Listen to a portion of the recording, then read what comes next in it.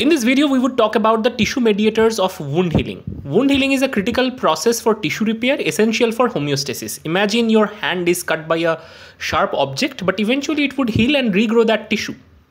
Now, wound healing is a complicated procedure. It has stepwise progression. There is homeostatic stage, there is inflammation, there is proliferation, and ultimately there is a remodeling phase.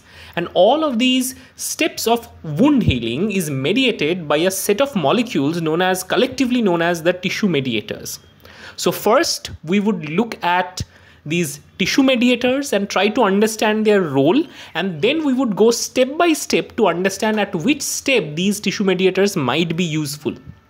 So first of all, we would talk about the platelet derived factors, most importantly the TGF beta and platelet derived growth factor, or PDGF. Both of them are really important in context of tissue repair.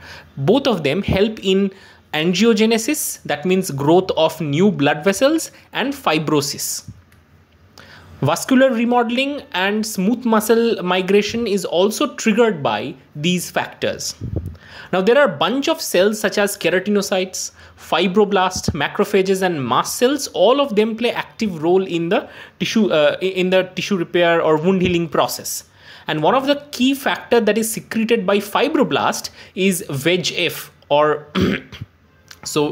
basically it's a growth factor as well, and it stimulates angiogenesis. So multiple cell types like platelet, like fibroblast, all of them secretes growth factors that triggers blood flow to this wounded region, and new blood vessels grow around this wounded region.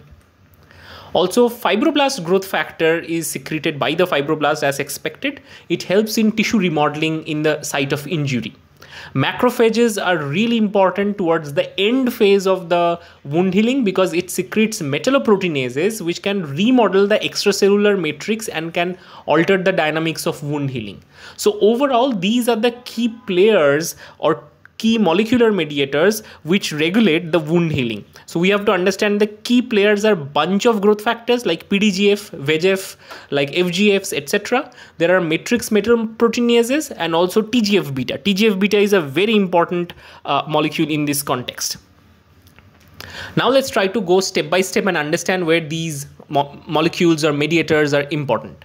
So the step one of the wound healing process is basically homeostasis. In this case, blood vessels which are ruptured now constrict, and there would be a platelet plug formation because platelets adhere to the site of injury and ultimately form the platelet plug that you can see in this picture.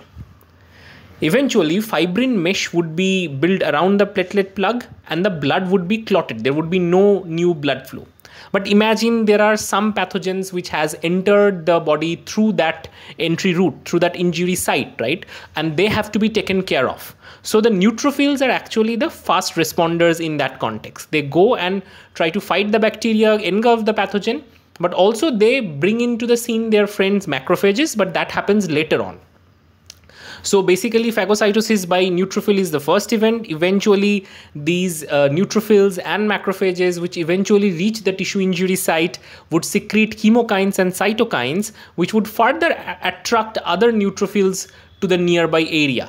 So overall, inflammatory mediators like IL-1, IL-6 would help in this overall process.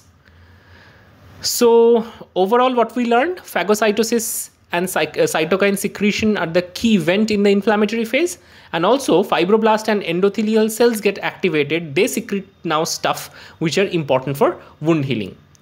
So basically, the fibroblast and endothelial cells which are activated eventually would secrete factors that we already talked about. There are a bunch of growth factors that would be secreted by these cells that would help in the angiogenesis process.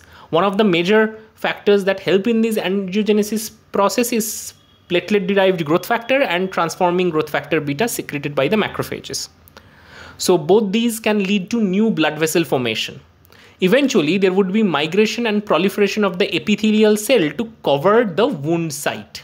So this is basically known as re-epithelialization. Now we are going to look at the re-epithelialization from the top view. Now what would happen is, like, there is a scar tissue that can possibly form in that region, but now the extracellular matrix has to be reorganized and basically that has to be resynthesized or restructured. So obviously there are fibroblasts which would play this active role. So there are matrix metalloproteinases and tissue inhibitors of matrix metalloproteinases which can overall regulate the extracellular matrix turnover, just like a brake and an accelerator. So activity of these two proteins would be really important in this phase of remodeling. And most of these factors are coming from fibroblasts, also macrophages. Macrophages are key cells that would secrete these matrix metalloproteinases. Overall, proper ECM remodeling is essential for wound healing and closure of the wound. So I hope this video was useful. If you like this video, give it a quick thumbs up. Don't forget to like, share, and subscribe. Thank you.